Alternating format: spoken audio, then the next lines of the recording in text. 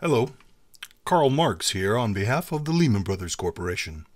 The Lehman Brothers Corporation was founded back in my day, 1850 to be precise, and has gone on to become one of the world's biggest financial services companies.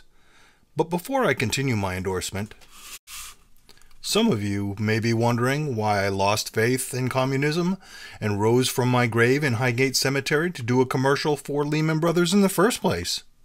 You may be thinking it was the eventual collapse of the Soviet Union.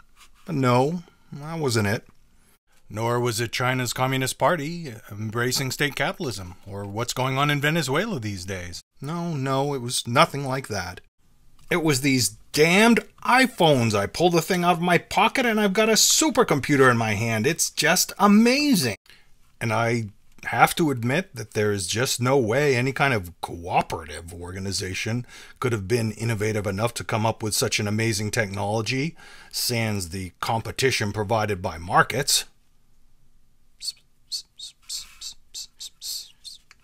Oh, you don't say. So it was primarily the Department of Energy and the Navy and DARPA and publicly funded universities who came up with this technology? Well, but still, there's just no way that the iPhone could be produced so efficiently if not for the ability of workers to freely exchange their labor in a capitalist marketplace. Oh, so the iPhone is primarily produced in China using what amounts to virtual slave labor in a totalitarian capitalist system. Very well.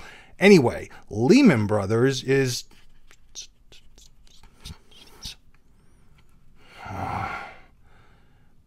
So they helped cause a financial crisis and then went bankrupt. Well, I guess I was wrong to leave Highgate Cemetery. Douglas Adams has some great parties. Hey, Dougie. No, I'm coming back. I'll see you in just a little bit. Oh, no, it's good.